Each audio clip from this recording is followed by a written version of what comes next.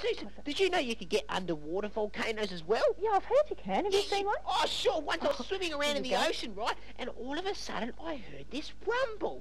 I thought it was my stomach at first, but then I saw this lava flow out and I was out of there in a flash. So it really was an underwater volcano? Yeah. Well, you can have underwater volcanoes because the Earth's crust underneath the ocean can crack open and lava can come up through there. And you can also have underwater geysers, if you like, because hot air and water from underneath the ground can also bubble up and bubble up through the ocean. Wow. And we can make our own underwater volcano.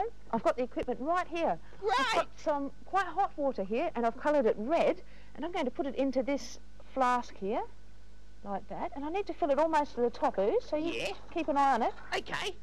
How about there? That's about right. Okay, and what I'm going to do is lower that gently into this container, which has got some cold water. So I'll just move that back and around. You keep an eye on it for me? I sure will.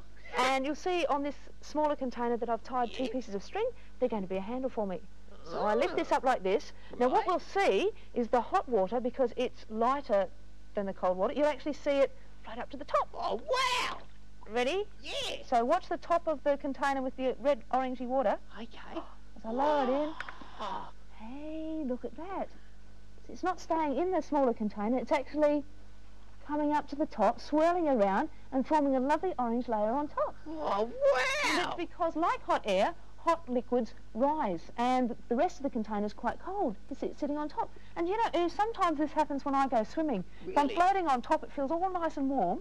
And then as soon as I put my feet down, my feet are down in the cold water again, and I realise that's not hot water at all. Hey, Sue. What's that?